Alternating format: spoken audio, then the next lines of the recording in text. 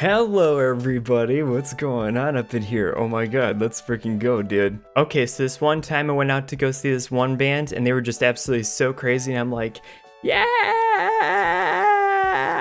So freaking cool. So then this guy comes up to me and he says, hey, do you want to come over to my house for some homework? And I'm like, oh no, oh no. Oh no you don't. But then he tries to get me to come over just because his mom is making some really nice dinner and I'm like, what are you making? She's like, hot pot, and I'm like, oh no. So then Stacy comes up to me at the mall and she's like, oh my god, have you seen Josh anywhere? Like, bitch, please. He is so not into you. Oh my gosh. Although secretly I know that Josh is definitely into me. So then a friend of mine comes up to me around lunchtime and says, hey, I'll trade you my Oreos for your squid. And I'm like, huh? Oh wow. Oh my god. Dude, I need chocolate in my life just because. Ah! Oh my god, I forgot to do my homework. Oh, you gotta be kidding me. Ah! And then the cutest boy in school comes up to me and he's like, hey, would you like to go out tonight? I'm like, why? And he's like, well, because I actually like you. And I'm like, ah. And then there was that other time we went out for ramen the other day and it was just absolutely gorgeous. But then this one guy decided to order the pig intestine and I was just like, oh no, oh no, oh no you don't. What's up everybody, my name is DangerDoug and thank you so much for watching this video. Today we're going to do something a little bit different than what I normally do. If you guys don't know too much about VTubers and whatnot, essentially there's a lot of people that are put in front of cameras and whatnot, and then they run themselves through the software program that converts their likeness into an avatar. So essentially these programs and whatnot are able to kind of read your face and your hand gestures here and there so that you can actually like convert that into like an avatar format. But one of the biggest ones actually is FaceRig. Now FaceRig is one of those ones that's paid. And again, it's about $15 for the base program in Steam, but for a couple of the add-ons, it might be a couple like bucks here and there or something like that. But essentially, it's pretty good software if you want to really get started. Now, am I going to be using FaceRig today? No, I'm actually not. But at the same time, we are going to use an actually really good free software program that I found on Steam that all of you guys can check out, and that is Wakaru. Not Wakaru, guys. Wakaru, you heathens. But for all intents and purposes, the software is free, so if you guys want to check it out, you are more than welcome to give it a shot. And now, let's check it out. Okay, so first of all, we get the software loaded into our Steam account, and then we make sure that we download it. From there, you just have to go into the application and then launch it. Everything should be pretty good for the default settings, and once it comes up, we'll get started. I usually have this agreement over here for you guys to kind of read through here and there just as you're kind of pulling it up for the first time. But what you got to do once you get into it is just kind of scroll down all the way to the bottom and then hit confirm. And then you can get started. So once the camera starts going, essentially it kind of picks up all of your facial recognition features and stuff from your mouth, your eyes, your eyebrows, and all of the good stuff here and there. So it just basically starts to track exactly what's on your face. So essentially after that's all done, a couple other features that you should know is that the background color over here is set to the RGB green color for green screen, so you can turn the background off so that you can actually move it out to your OBS studios or Streamlabs OBS, whichever you're running. And then you hit start sync with avatar, and that's when she starts to follow along with your movements and all of the good stuff. So there's a couple of problems that I ran into, at least at first here and there. I mean, a lot of times, depending on how you're positioned, she might have her eyes closed a little bit too much, but I found that once you get a little bit closer to the camera and kind of like really let your facial expressions kind of be known, is when she really has a little bit of an easier time picking that stuff up. But still, very, very good stuff to get started, at least at first. But yeah, you might have to give it bug eyes for it to kind of set up a little bit, at least at first. So good stuff there.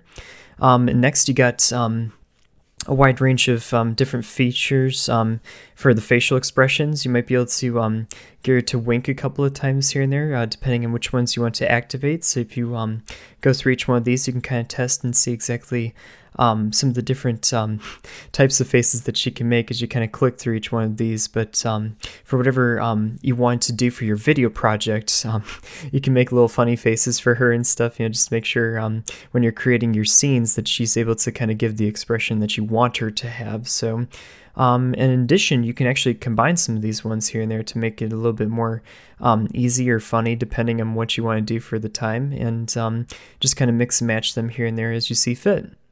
and even give the horrifying blank stare type of thing, like, hi. And yes, you could do a lot of different things here and there with a lot of her features, including her face here and there, just to make sure that you have a couple of different bits for your setup for whatever scene you're doing in your YouTube videos or something.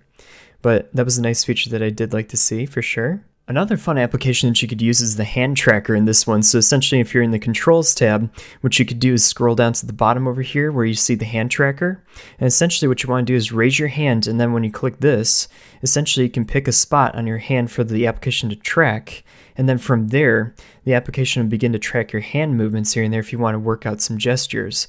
One thing that I will say is that although you can have one or both of your hands over there, is if you back out for a little bit, sometimes the tracker doesn't work at a certain point. So when you're actually doing something like this, you got to make sure that you're in your field of view. Otherwise, it's going to pick up little things in the background, like perhaps maybe like the doors or something like that. But ultimately, as long as you're within the field of view of your camera, the tracker should be able to work fairly effectively. It's not perfect, but it does capture it fairly well. And you can kind of do little gestures like wave to your audience or something like that, and then just kind of make sure that you get those ones going for all of your people. So good stuff there.